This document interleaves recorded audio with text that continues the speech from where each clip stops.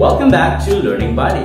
This is Sir Marvin, and today I am going to teach you how to use the subordinating conjunction in sentences. Since in this channel I have already discussed about coordinating conjunction, ngayon naman, pag-aaralan natin kung paano ba ginagamit ang subordinating conjunction. So kung bago ka pa lang dito sa aking channel, please consider liking this video, sharing this video to your friends so that they will know that we have this kind of video tutorial. Also, you may comment down below for your topic suggestions. And don't forget to hit the notification bell para lagi kang updated sa aking mga bagong video.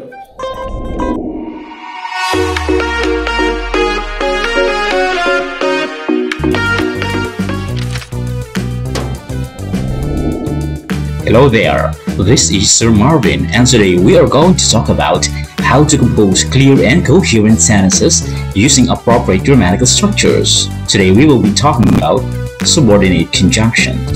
Tandaan ang subordinate conjunctions, tinatawag ding subordinating conjunctions. So we have the objectives for today's lesson. A. Identify the subordinate conjunctions. B. Complete sentences using appropriate subordinate conjunctions. Tandaan ang subordinate conjunctions examples: because, as, in order that, since, and that. Marami pa tayong halimbawa sa susunod na slides. Alright? Tandaan ang conjunction is a part of speech which joins words, phrases, clauses, or sentences. Right? Ang subordinating conjunction, uulitin natin ang mga halimbawa: because, as, in order that, since, that, although, so that, and unless. Alright, so matututunan natin ngayon kung paano ba sila ginagamit sa mga pangungusap. How are we going to create clear sentences using subordinating conjunctions? Tandaan na ginagamit ang subordinating conjunctions to create sentences that are complex or complex sentences. Alright, uulitin natin, no? Ang subordinating conjunctions, kagaya ng coordinating, ay tinatawag na joining words kasi nagdudugtong sila o nag-join sila ng words, ng phrases, ng clauses, or ng sentences. Alright? So, tandaan na ang subordinating conjunctions or subordinating conjunction combines or connects independent and dependent clauses. No? Ang sugnay na makapag-iisa at ang sugnay na hindi makapag-iisa. Pwedeng mag-compose ang ating complex sentence ng isang independent and two or more dependent clauses. In our example, tingnan natin dito. Meron tayo ditong halimbawa: I went home because I forgot my wallet. Ginamit na conjunction ay subordinating, which is because. Meron tayong dalawang naka-underline dyan na clauses. Ang isa ay independent, ang isa ay dependent. At sinina sa ating halimbawa, kasama ang ating subordinating conjunction sa underlined words, no, or clause na subordinating clause or dependent clause kasi ito ay hindi nagpapahayag ng buong kaisipan. Because I forgot my wallet. So hindi siya kompleto. Unlike sa isa or sa una na I went home na meron siyang subject at meron siyang verb or meron siyang predicate which expresses complete thought. No? Kahit tanggalin siya sa pangungusap, kaya niyang mag-stand alone. Ulitin natin, meron siyang subject and predicate.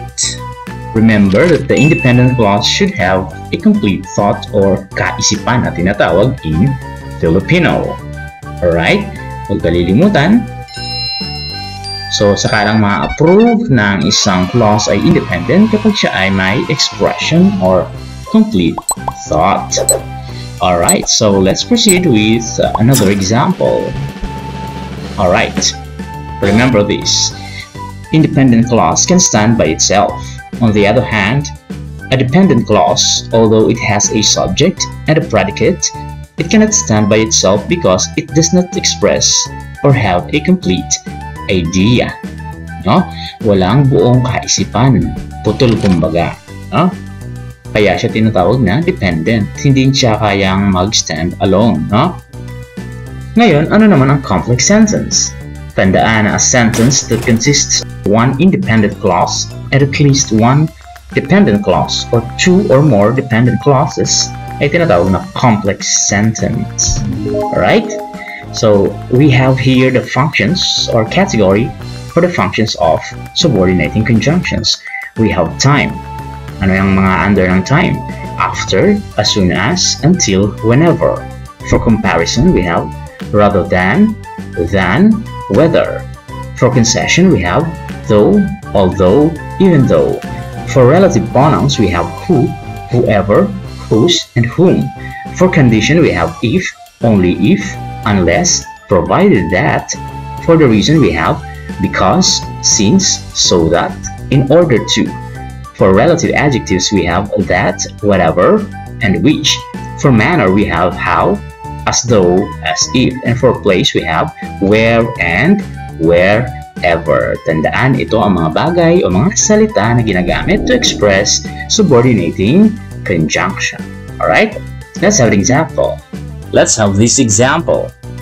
After the Mass, the people went to the plaza.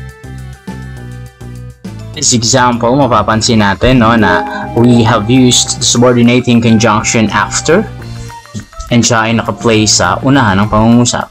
So, pwede po ito, no? So, ang after shows time, no? Kasi after, may time. After the Mass is our dependent clause o tinatawag nating subordinating clause. Kaya ito tinatawag na subordinating clause kasi ito ay nagsisimula sa subordinating conjunction na after. At ang ating independent clause ay ang the people went to the plaza. What did the people do? The answer, they went to the plaza. Meron itong kaisipan or may ipinapahayag ang pangungusap na ito. Siya nga pala, ang pangungusap or ang complete sentence ay pwedeng tawaging clause sa isang newly created or composed sentence kagaya ng compound and complex or compound complex sentences. Pero hindi lahat ng clause ay tinatawag na sentence. Dahil ang iba sa kanila ay hindi complete or tinatawag na dependent clause. Alright? So let's proceed with subordinating conjunction for comparison. We are going to use the word rather than. I prefer using pen rather than laptop when I write stories. So, hinahati ng rather than ang dalawang clauses. Ang isa ay independent, ang isa naman ay dependent clause. Basta tandaan itong ating rather than, tingnan no, nabibilang siya sa green line. Alright? So, ibig sabihin, simula dyan hanggang dulo, ang tawag yan ay subordinating clause or dependent clause. Nakadepende siya sa ating I prefer using pen na tinatawag naman nating independent clause. Alright? Tandaan, ang rather than, siya ang sinisimulan ng subordinating clause or dependent clause. Pero siya ang ating ginamit na conjunction. Now, let's proceed with example 4, concession. Even though, when we say concession, it is an act to accept, tinatanggap yung pagkakamali, or defeat sa isang argument. Now, let's have the example. Luke wrote the script in English mini-skit presentation, even though it was assigned to Ian. So, we still have the same labeling. Ganun pa rin, may independent, may dependent, at may ginamit na conjunction, which is subordinating. Let's proceed with the example 4, relative pronoun. Whoever. Whoever you ask, you will get the same answer. In this sentence, nasa unahan ng ating conjunction, whoever. Simula sa whoever hanggang sa ask, yan ang ating dependent clause. Simula sa you hanggang answer, yan ang ating independent clause. Whoever ang ating ginamit na subordinating conjunction. Relative pronouns, whoever, pwede rin namang nasa gitna, Kung kanina nasa unahan, ngayon naman nasa gitna. You will get the same answer with whoever you ask. So, sir, pwede ba ito? Pwede po. Basta tingnan lamang ang kanyang construction. Kapag ganito ang forma, susunod ang ating dependent clause or subordinating conjunction whoever sa with o kahit anong conjunction or subordinating conjunction, susunod siya sa with. Alright? Next example. Let's have this one. Let's have the example for condition. If ang ating gagamitin. You will pass the test if you will review. We have the same label, independent clause, dependent clause, and subordinating conjunction used. Tandaan, nagpapakita ito ng kondisyon. Nasabing makakapasa ka kung ikaw ay magre-review. Next example, he will not permit you to stay unless you comply with the requirements. Dito ang ginamit natin ay unless bilang subordinating conjunction. Simula sa unless hanggang sa ating requirements, tawag doon ay dependent clause or subordinating clause. Simula sa he hanggang stay, ang tawag doon ay independent clause. Alright, so I hope natutunan ninyo yun. Next, let's proceed.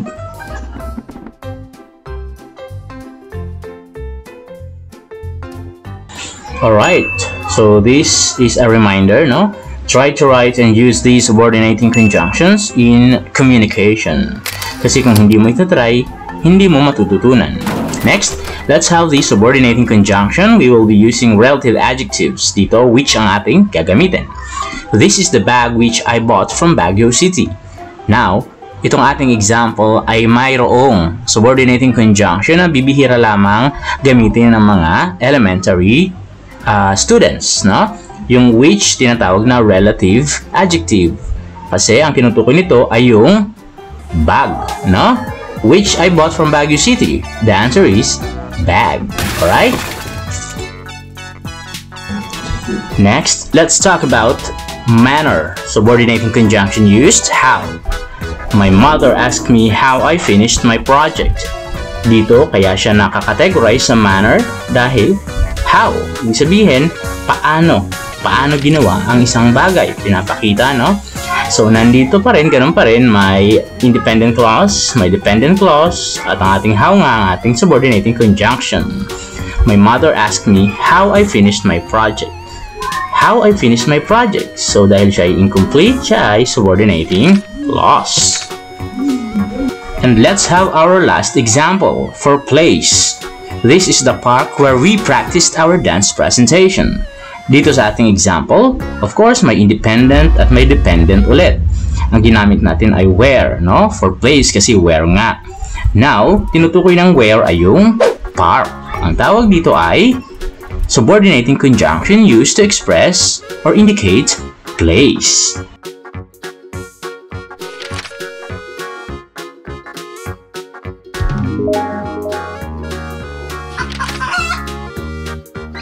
Wake up, wake up!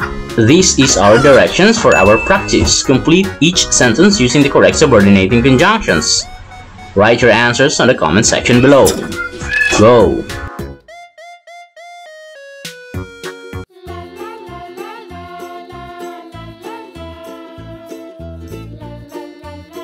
Done? So here are the answers.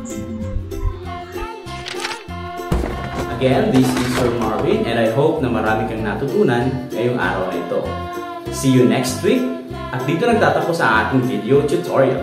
Sana ay marami kang natutunan at magamit mo ito sa iyong pagsasalita o kaya naman sa pagsusulat. Hanggang sa muli! Until next video, this is your Sir Marvin, your learning buddy.